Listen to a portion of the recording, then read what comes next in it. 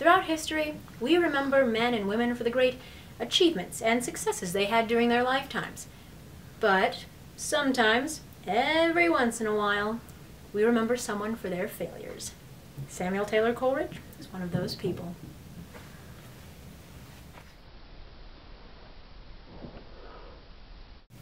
Samuel Taylor Coleridge was born in 1772, the youngest of 10 children. At the ripe old age of 3, he was enrolled at Dame Key's reading school.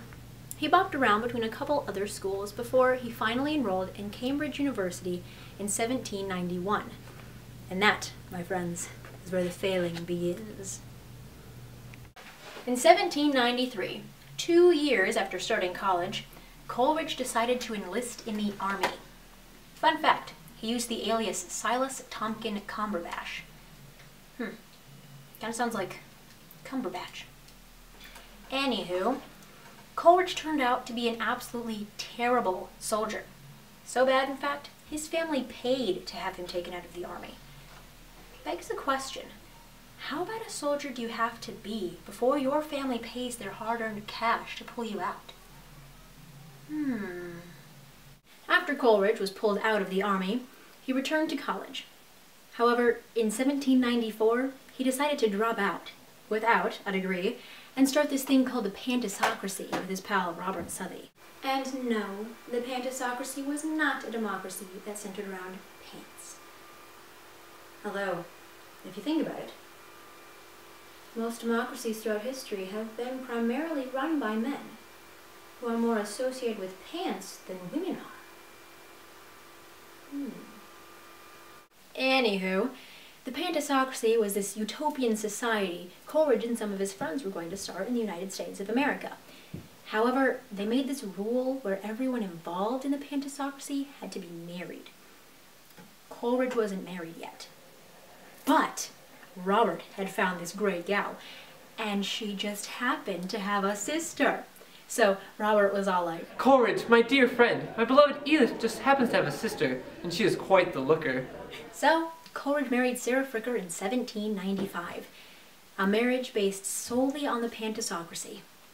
And guess what happens to that? That's right, it totally falls apart! No Pantisocracy for Coleridge or America. Bummer. But the Pantisocracy wasn't where Coleridge's passion was anyways. No, he was a man of words. So, he wrote. In 1798, Coleridge and his bestest buddy, William Wordsworth, published Lyrical Ballads, a collection of poems.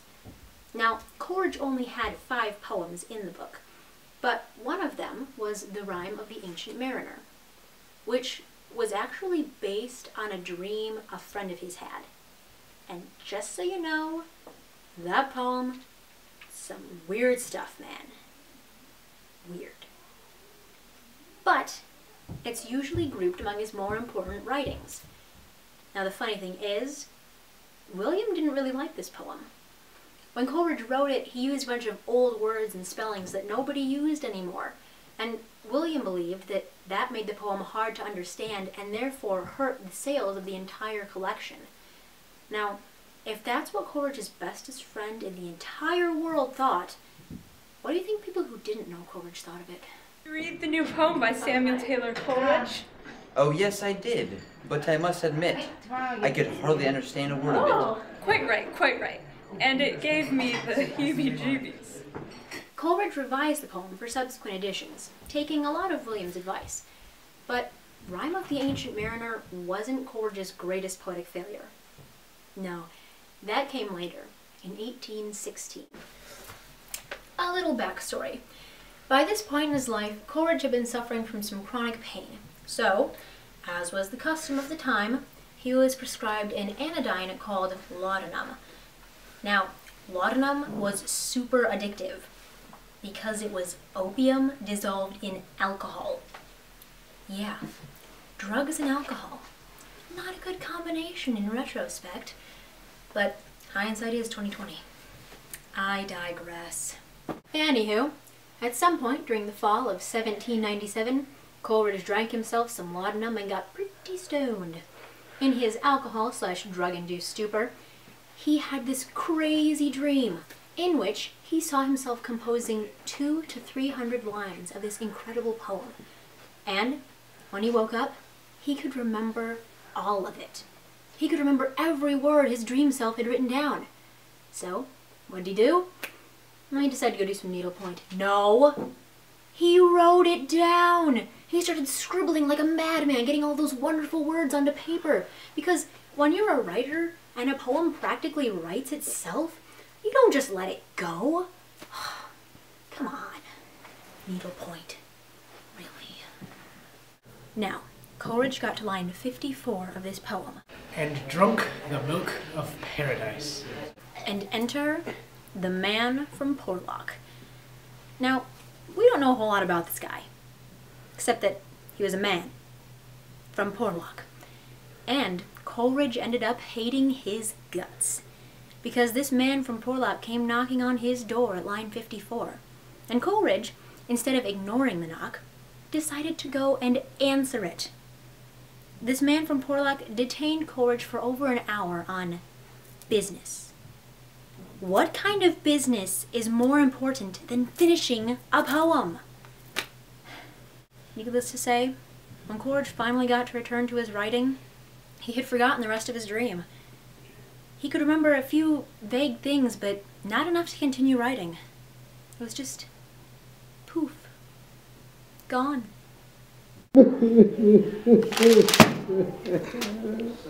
So, what did Coleridge do with his unfinished poem?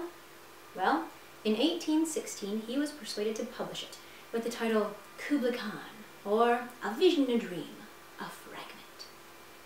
Now, here's the funny part of this story. Whenever people think of Samuel Taylor Coleridge, if they know any of his poems, they probably know Kubla Khan. I mean, it's one of the poems you can recite in high school for poetry out loud. But why? It's a fragment. It doesn't make any sense, and Coleridge was totally high when he wrote it. Is that the message we want to send to high school kids? That getting high leads to good poetry? I don't think so. But Kubla Khan is the Coleridge poem. And personally, I think it's the Coleridge poem because it kind of describes his life in a nutshell. I mean, it starts off really, really great, and then it just stops. He never finishes it. It will forever remain a fragment. And that's kind of like everything else Coleridge ever did. I mean, he started school but dropped out. He enlisted in the army but was pulled out by his family. He started the Pantisocracy, but that totally fell apart. And he married Sarah Fricker, but their marriage ended with the two of them separated and probably avoiding each other as much as possible. But that's just how Coleridge was. He was a brilliant man, but he never quite lived up to his potential. And he realized that. He knew that he was never going to be as good as he could be, or even as good as he wanted to be. But that never stopped him from trying. That never stopped him from trying, and then failing, and then trying harder, and then feeling better. No matter how many times life knocked him down, Coleridge always got right back up. So, with all that being said, I guess there's two things we can learn from Coleridge's life. First, don't do drugs, kiddies. Bad things happen. Just say no. Second, no matter how many times you fail, never give up. Because someday, you might fail so spectacularly, history can't help but remember you. What do you mean that's not inspirational? I'm not trying to inspire people, I'm telling them how it is.